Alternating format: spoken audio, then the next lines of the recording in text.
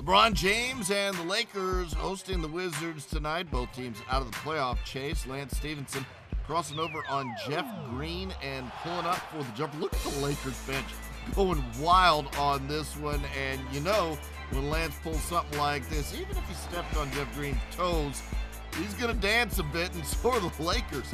34-29 at that point. LA in front, and they're having fun out there at Staples.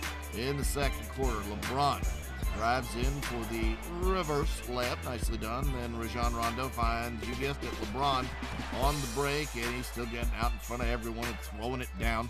Lakers up 67-56. Then LeBron, that's a sweet little dish inside to JaVale McGee for the stuff there. Nicely done, 83-64. Later in the third, it's Rondo with the steal to find Kentavious Caldwell-Pope for the beautiful little lay in there, 91-77. Lakers cruising. LeBron drives in and hands it off to the JaVale-evator. JaVale McGee goes up and stuffs that one in easily.